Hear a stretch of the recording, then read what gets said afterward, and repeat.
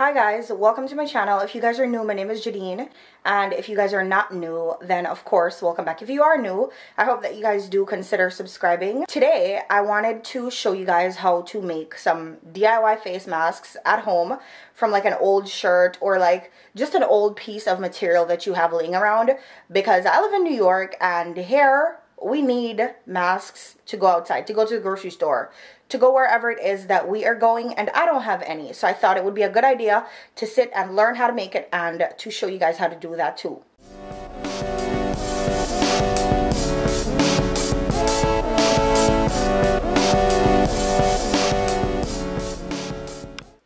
And guys, keep in mind that all you would need to make this mask is pretty much like an old shirt or a shirt that you haven't worn in a long time, just one that you're not going to be wearing anymore.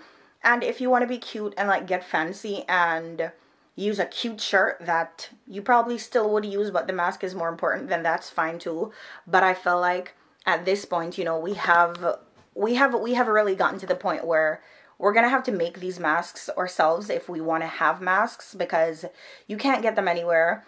And if you do find somewhere that they are being sold, it's being sold for so much more money than it would regularly be sold for. And I understand that, but I feel like if this is something that I can do at home by myself, then I'm definitely going to do that. Even if it meant that I'd have to cut up like a shirt that I'm wearing or like one of my favorite shirts, just to make sure that I have something to put over my face to potentially protect myself when I'm going to the grocery store, then I'm definitely going to do that, because health is wealth.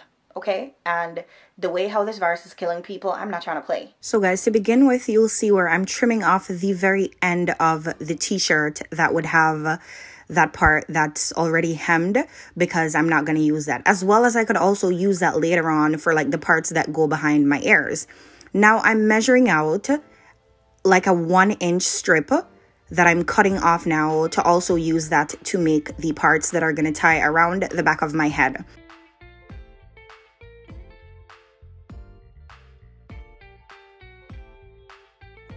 Then I move forward to measure out how many inches I think would cover my face perfectly, so that I can then cut that piece of material out of the t-shirt.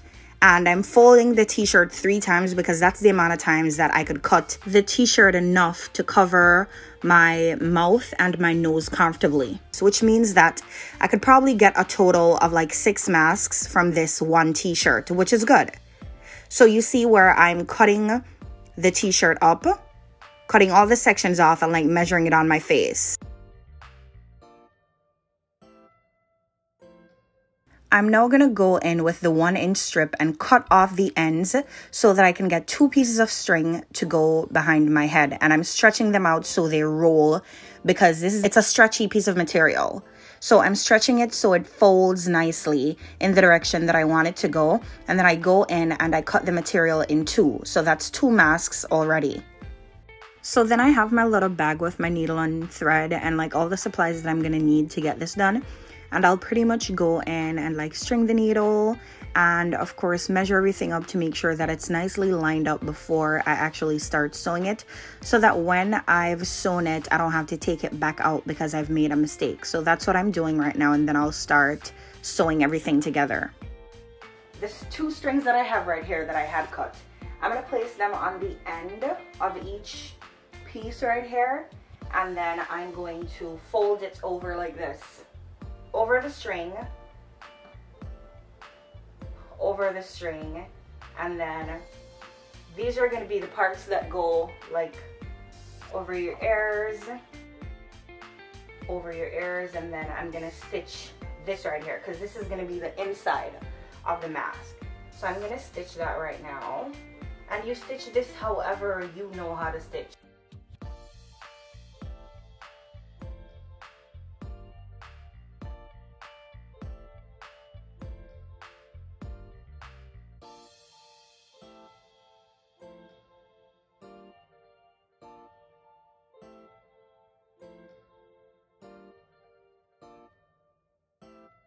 So y'all can't even see, but that is what one side looked like. I didn't want this part of the fabric to show, so I left this part to go inside. But I'm pretty much done sewing this section, and I'm gonna use the same method to go back the other way. just so it's like secure, you know. So I pretty much put it through like that, and then all I do is in and out stitches, in and out, in, out. So pretty much like that the whole time, to kind of fill in the areas that I didn't get before.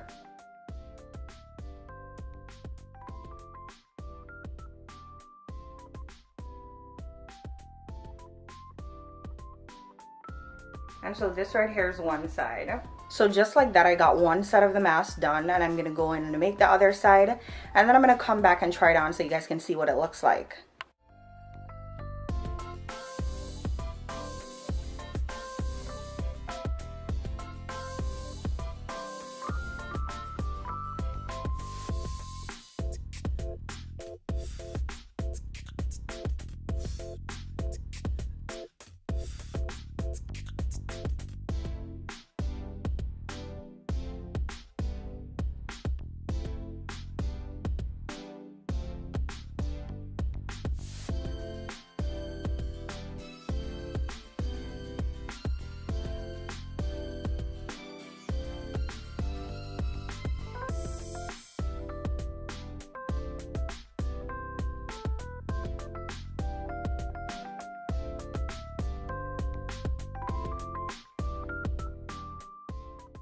Hi guys, and so now that I'm done sewing all sections of this, I'm gonna show you guys how I'm gonna put it on. So see, these are the edges that are sewn. They're not even perfect or anything. It's parts that are lifting, and this is the inside of the shirt where the Aeropostale was written. And so I'm gonna go in and tie one part behind my ear, up top here, pull it down a little bit, pull on the strings, tie the other part at the bottom, like right at my neck. And that is it, you guys. A nice little DIY mask that is keeping you safe, and you have nothing to worry about. It's still breathable, it looks cute, and it was very cheap. Like, it didn't cost you anything, because right now what we're going through is a case where we can't find any masks to buy at the store, and with me living in New York, it makes me afraid. And I think I have one. Well, at this point I don't have any, and if I'm gonna need something when I go to the grocery store, I'm gonna have to make one, because you can't find none on Amazon or none of those places. So this is my little DIY mask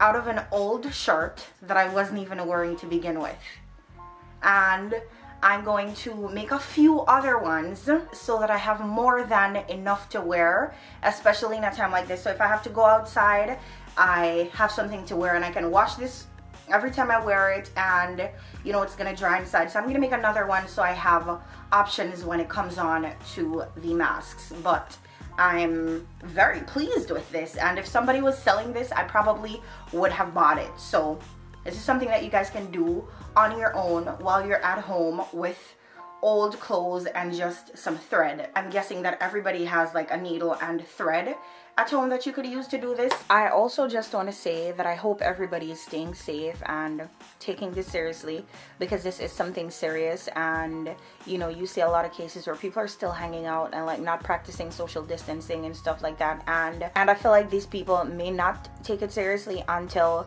somebody that they know or like somebody that is close to them is affected by this, and that time then it would be too late, you know. So I really hope that you guys are taking the necessary precautions in making sure that you stay safe and stay protected.